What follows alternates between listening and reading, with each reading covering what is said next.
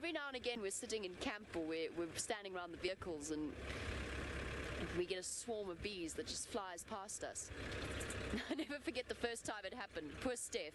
Stef is very allergic to bees. He's dangerously allergic to bees. And they all flew past and Stef, everybody stand still. Everybody just froze. It was like a game of musical statues. It was hilarious. Shame. And then poor Stef got stung. He had a really bad run of things. He got CR food, if you can use that as a verb. He got CR food about 3 times, had to move Yana and Blake into the mess tent to sleep.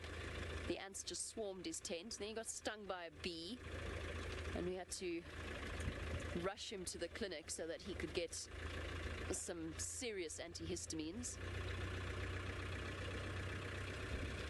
And of course, I carry an EpiPen because I'm allergic to shellfish, and it's not like I'm going to come into contact with it here, but whenever we go and visit the coast. So I ran to get my EpiPen, forgetting that because I'm